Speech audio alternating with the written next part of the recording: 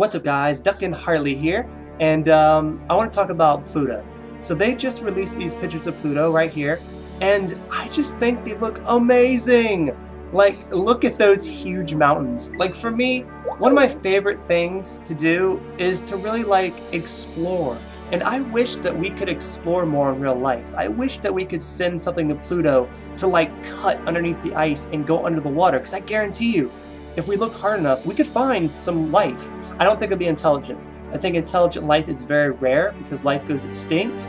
I watch so much stuff about the universe on Netflix. I watch so much stuff. I'm so into it. And I just think these pictures blew my mind. And I really feel that the people down here on Earth need to stop worrying about what Justin Bieber says. Stop worrying about these stupid reality TV shows and all these famous people and really start looking up.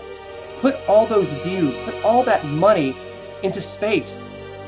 That's what we need to do. I miss the times, I wasn't alive obviously, but the JFK times was so cool. When they sent a man to the moon, and you guys could argue, I have my doubts too that back in those times that they actually have the power to send a man to the moon, but there's supposedly reflectors they left on the moon so you could reflect and see how long the distance is between the Earth and the moon. And if those reflectors are there, that's 1000% proof that we went to the moon, I feel. I mean, they could have spent they could have shipped a spaceship up there and just landed the reflectors up there. But I think we did land on the moon. That's not what this is about. This is about these Pluto pictures right here, and they're just so cool. Those mountains are so big. I just love them. I could stare at this picture all day and just use my imagination.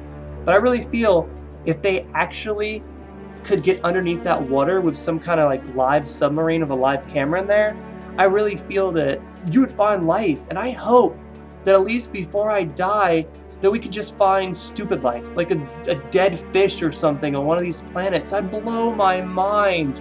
I hope at least in Harley's lifetime. Maybe not mine, I'm getting kind of old, you know, but I just find it amazing, and I think this world should put so much more effort into stuff like Pluto, into stuff like going out there and sending those ships. I mean, because it takes so long to get to these places, and it's really, really amazing.